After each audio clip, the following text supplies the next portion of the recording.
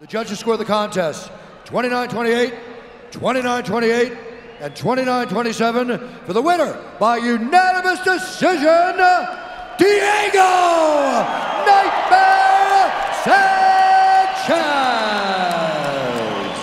I just kept visualizing and visualizing all week. Like, that's who I am. You know, I just kept visualizing my hand raised and me down in the middle of the mat, just bowing and just doing the sign of the cross the way I do.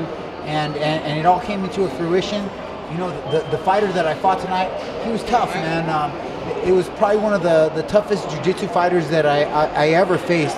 His leg locks were on point, and it was a lot of work. The danger point of the fight was the guillotine. You know, being a leg lock guy, I wasn't expecting the guillotine.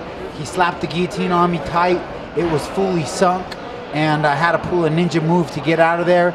I climbed up, walked up the cage in a weird way, and I have to go watch the replay. But you know, I kept that never quit, never say die mentality. I was not gonna tap out. If anybody saw the end of the fight, he could not get up.